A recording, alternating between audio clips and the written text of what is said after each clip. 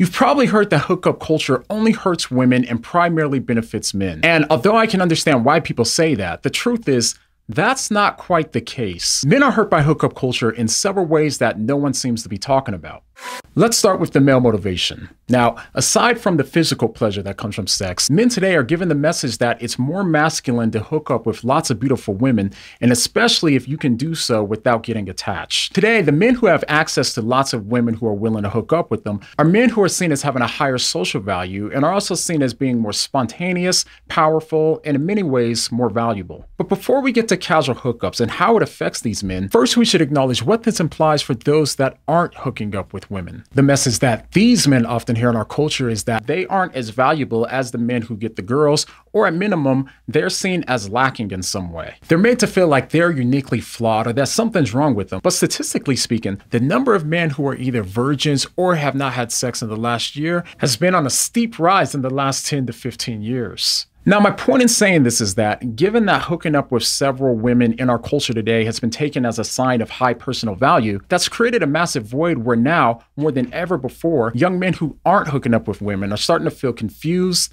lost, and in some cases worthless, since they either choose to remain celibate or aren't able to attract women who desire them sexually. So on a social level, they're made to feel like they have less value than these other alpha males who are sleeping with all of the women. One thing that makes this situation so unfortunate is that people in culture talk about hooking up with a lot of women as if it results in nothing but benefits and as if there's no negative consequences for the man. But no one seems to be talking about the fact that although hooking up with a lot of women might make you feel better in the short run, in the long run, it usually makes things far worse for him. Now, of course, I get it. Suggesting that a man can make his life miserable by regularly hooking up with several women in today's culture, it might sound ridiculous. In reality, hooking up with multiple women impacts your life in far more ways than what's obvious at that time, and it starts to take you further away from what you truly and ultimately want. One of the ways it does so is found in the fact that when we have sex, our brains release chemicals called oxytocin and vasopressin, which help us to bond with and to trust other people. These chemicals are responsible for establishing a chemical bond in our brains with other people, and the more times that we have sex with someone, the more that those bonding connections deepen. So sex has the potential to deepen a bond between two people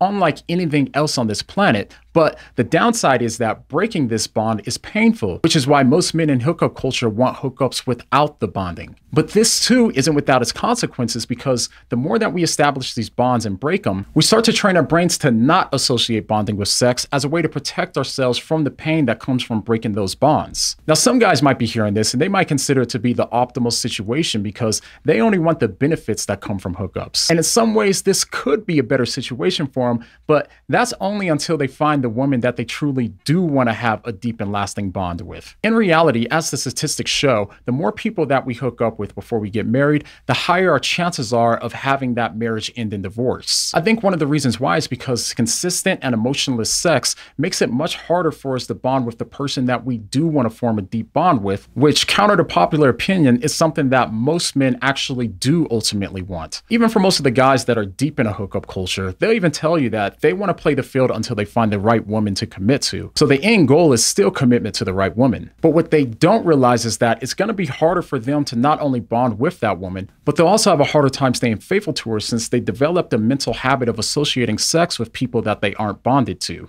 And real quick, while we're on the topic of finding the one and bonding, one of the reasons why it's so hard for Christians on dating apps to find the person that they want to stay forever bonded with is because the apps aren't specifically designed for Christians to bond on the things that are personally the most important to them. Most dating apps are photocentric, and of course, lasting relationships aren't built on physical attractiveness, since most of us aren't going to look as good in 20 years as we do now. Instead, lasting marriages are built on specific shared values that can nourish a long-lasting and loving relationship. And that's why I asked Higher Bond to sponsor this video, because they're the only Christian dating site that bonds Christians on specific Christian values that they personally find the most important. So if you're a single Christian and you want to find the person that you want to stay forever bonded with, go ahead and click the link down below and get 3 months for free. And thank me later.